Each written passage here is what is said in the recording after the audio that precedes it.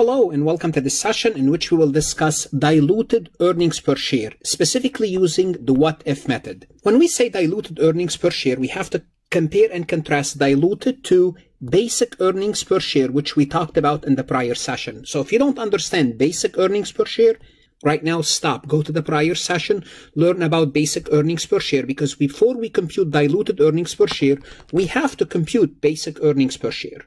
Now, when do we have diluted earnings per share? When do we have to compute this earnings per share that's diluted? It's when we have a complex capital structure. What is that? Well, it's when we have dilutive securities. What are dilutive securities? Convertible securities, such as convertible bonds, convertible preferred stock, options, warrant, or any other rights that if converted, if turned into common stock, will dilute the shares. So if converted or exercised, there is a potential of dilution effect. Dilution means it's potentially could reduce your earnings per share. That's what we mean by potentially, because sometimes if exercised, they may not dilute, they may increase, and we'll work an example, don't worry about that. So this is how we have to compute diluted earnings per share. First, we have to compute basic earnings per share, the basic EPS, then, which is equal to net income minus preferred dividend divided by the weighted average number of shares outstanding, and this is the basic, and this is what we learned in the prior session, and that's why I said, if you're not comfortable with basic, don't try to compute diluted. Then from this formula, we are going to deduct the convertible effect. Then we're going to deduct the options and the warrant effect. And this is what we're going to be learning in this session. Once we deduct those two, after we compute basic earnings per share, it's going to give us dilutive earnings per share. And we only report the dilutive if the dilutive is lower than the basic. If we computed the dilutive and it's higher than the basic, we just don't report anything. We only report if dilutive. If it's not dilutive, we call it's anti-dilutive. Now we have two methods to compute the dilutive earnings per share. We have the what-if method and we have the treasury method. In this session, we use the if converted method, what if or if converted method. The if converted method is used when we convert convertible bonds and when we convert convertible preferred stock. We're going to start by looking at convertible bonds. We're going to assume that the conversion happened at the beginning of the period, unless the bonds were issued during the year.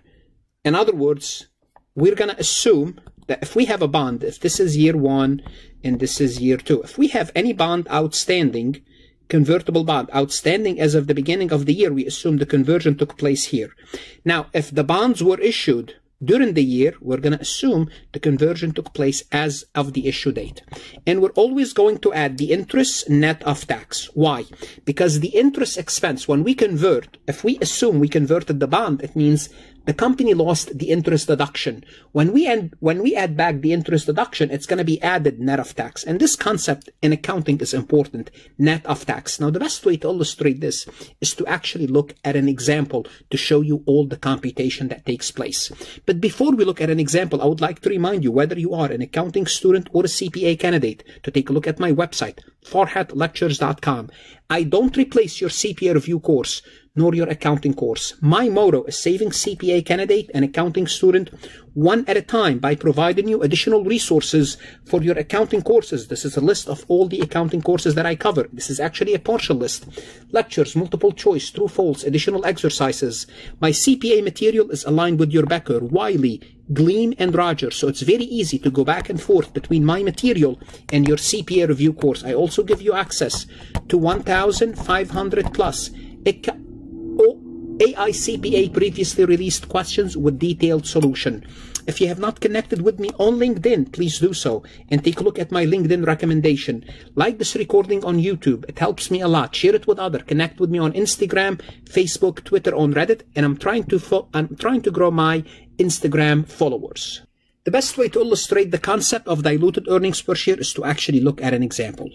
Adam Company has net income of $400,000 for the year and a weighted average number of common share outstanding during the period 1 million. So I'm giving you the weighted average number of shares. You don't have to compute this. We learned how to compute this in the prior session.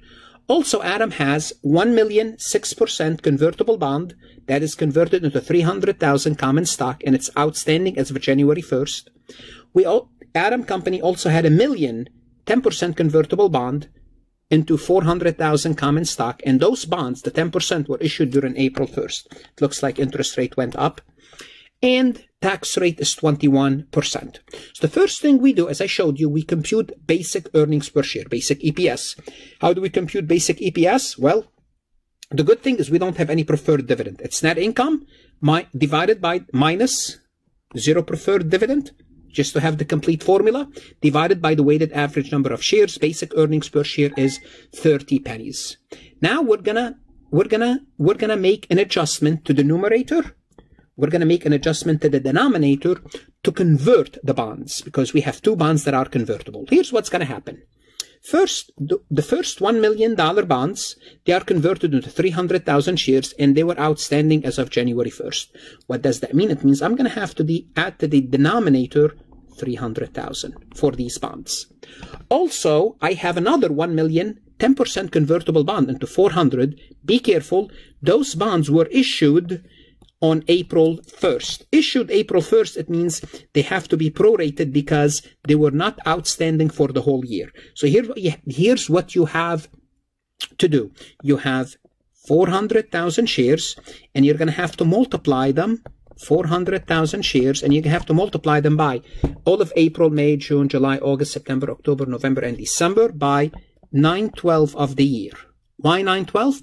Because we have to start counting as of April 1st. So simply put, those are converted, if we prorate them, to 300,000.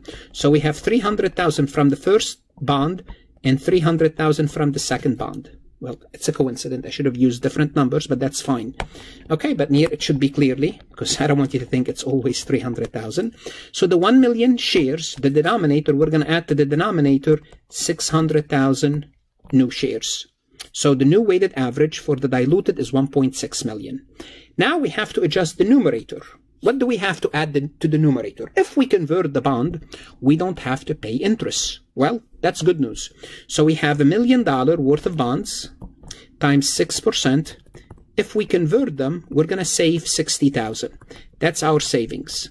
That's the excellent news. We're going to reduce our expense by 60,000.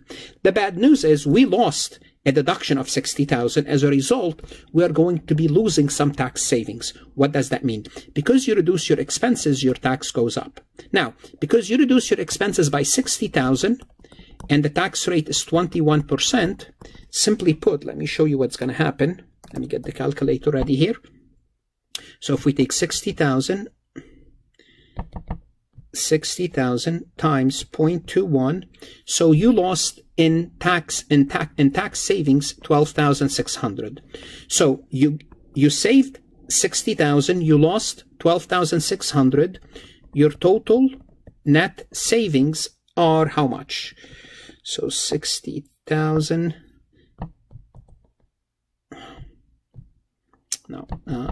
60,000 minus 12,000. My fat fingers, they keep 12,600. So your net saving is 47,400. This is basically how I did it. I took 60,000 in interest saved. My tax losses were because my income went up, my taxes went up by 12,600.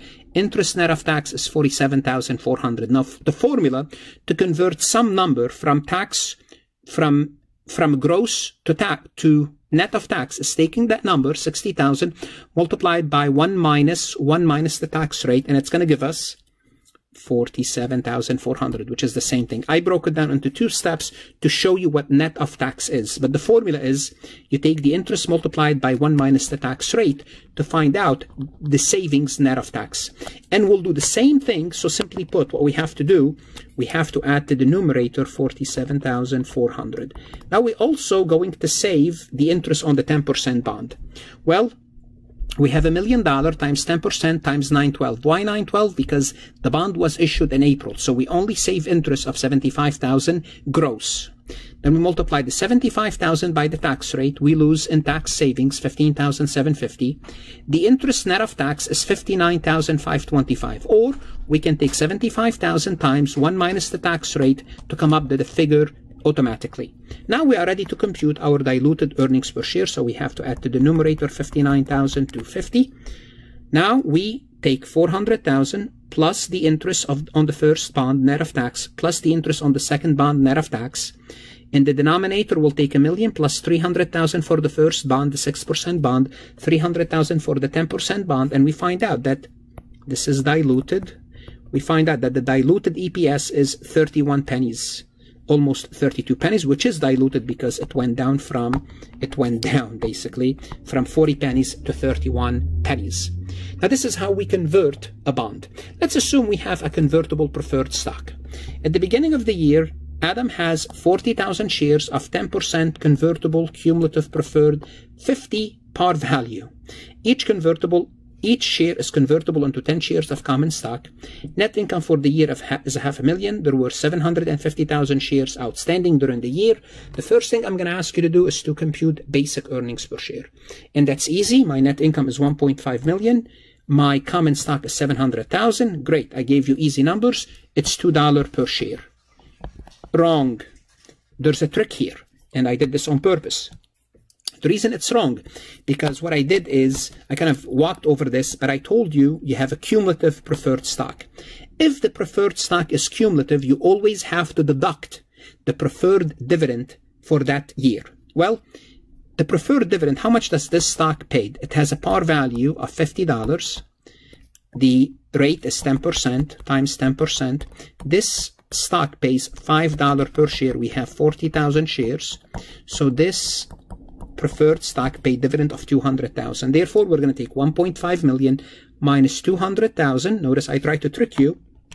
Divided by 750,000 share. So the basic earnings per share is $1.73. Remember, if it's cumulative, you always deduct that year worth of dividend. If it's non-cumulative, you have to see whether they declared it or not. Now we have to compute the dilutive earnings per share. Well, what's going to happen is this. If those preferred stock are converted, we have 40,000 of them, and each one is converted into 10 shares, we're going to add to the denominator 400,000. Okay? What's going to happen too? If we convert, we no longer have to pay the preferred dividend. We add 200,000 to the net income. Therefore, notice, net income will stay the same. So the diluted earnings per share is 1.5 million minus the preferred dividend 200,000 plus the preferred dividend eliminated 200,000. Simply put, back to net income. Simply put, the numerator is net income because we're not paying anything to the preferred dividend.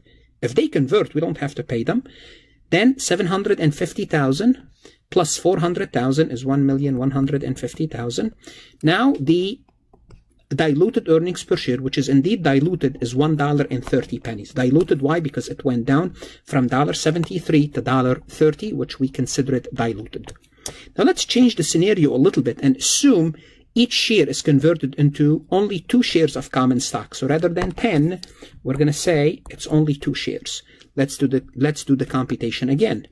Again, the numerator is only net income, 1.5 million minus 200,000 plus 200,000. And if we have 40,000 shares converted into 2 shares of common stock, we're going to add to the denominator 80,000 shares. Now, when we compute the new EPS, it's $1.80. Actually, it's anti-dilutive. Well, if the preferred shareholder convert, the regular shareholders will be better because the earnings per share will go up. Therefore, we don't report anti-dilutive. Simply put, we do this computation, we throw it in the garbage. We don't say anything. We don't report it. Now, the best way to learn this is to go to farhatlectures.com and work additional multiple choice questions. Look at additional practice exercises. Don't shortchange yourself. I give you additional resources to help you succeed on your CPA exam and your accounting courses. Invest in your career. Invest in yourself. The CPA exam is worth it. Good luck. Study hard. And of course, stay safe.